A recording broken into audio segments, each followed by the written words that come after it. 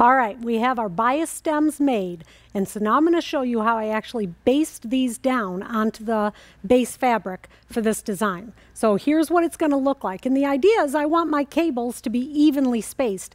This idea of marking your fabric with creases and marking the edges of it is really what I use for all of the different types of applique that I do. In this case, this is going to be machine applique. So the first step you want for machine applique is to actually stiffen up your base fabric. So this is my base fabric. I cut it an inch larger all the way around than I actually need the final design to be. And then I'm going to spray size it. So I've already spray sized this, so it's a little bit stiff. Now, to be able to get the design to be evenly spaced, one of the techniques is to just crease the fabric. So I'm going to fold it and fold it and fold it, and then start pressing. And really press it with a really hot steam iron so the creases are really going to be noticeable. And then I'm going to fold it one more time, so now I will have a crease that'll go all the way down the middle of the border that I'm making. Lots of steam. Boy, is it hot in here. All right, so now when I unfold this, you can see those creases. Those are going to be the registration marks that are going to help me place my design where I want it. Now I want to place mark the edges of the design. One error that a lot of people make when they're doing applique, whether it be by hand or by machine, is they oftentimes put the design so close to the edge that when it comes time to trim the design down to their desired size, the applique is too close to the edge. So I don't want to make any errors there. So for this design, I like to use my ruler and my marking pencil and mark 1.5 inches all the way around the design.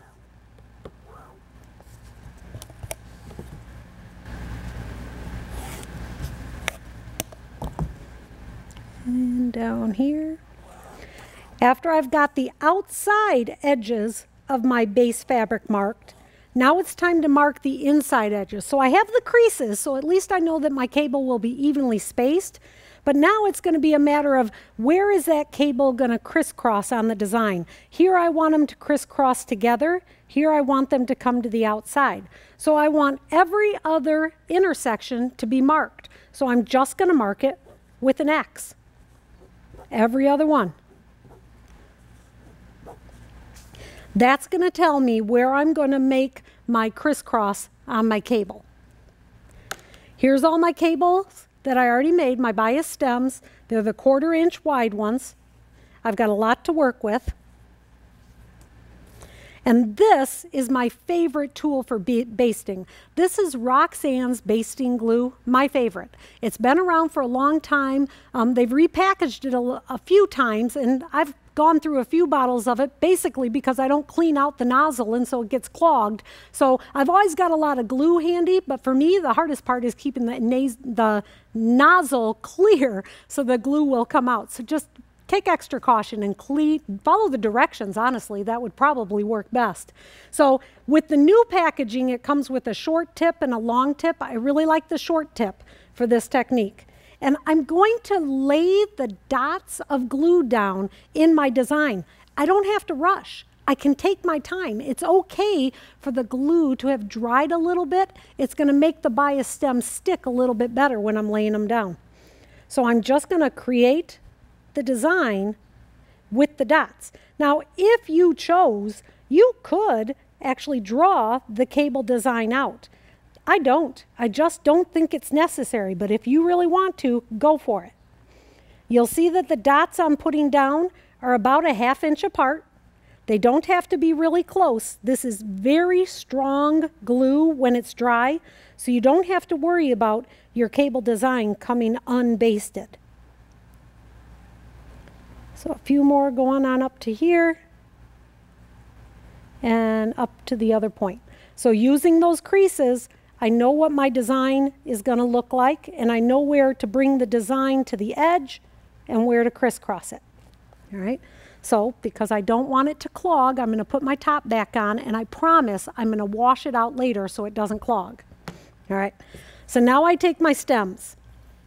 The idea of Celtic design is the unders and the overs. So I'm going to create this design. I'm going to start with some smaller strips so you'll see what I mean. I'm going to lay this first design down.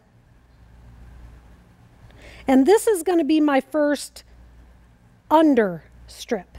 Now, looking at this strip of that I have here, I can go from this intersection to this next intersection, but I cannot go all the way to here. So I have to try and decide, do I cut it off here or do I continue it and make it be an under section here? I'm going to cut it off here, and I'll explain why.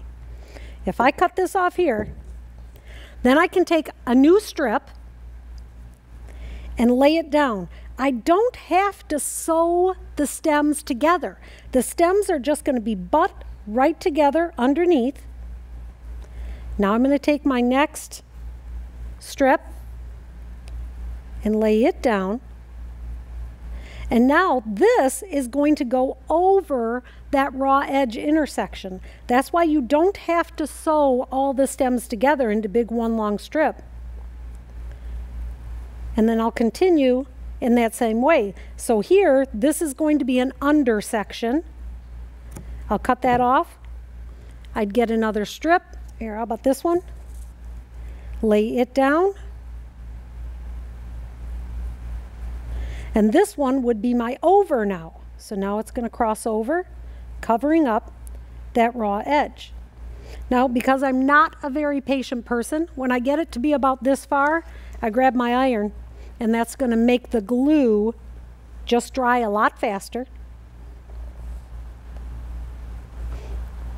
Now, this is one that I did about a week ago, getting ready to work on this. This has not been stitched down. This is just glued down. It's really strong. But what's really cool about this glue is that if you've made a mistake, you've put the design where you don't want it to be, you actually can just pop those dots right off.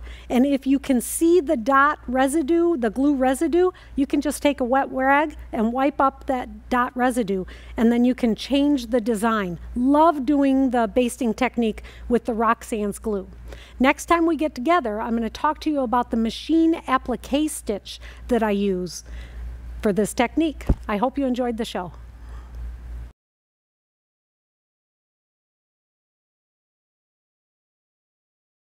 Thanks for watching our video. Be sure you subscribe to our channel. We wouldn't want you to miss a single one. Leave a comment. We would love to hear from you.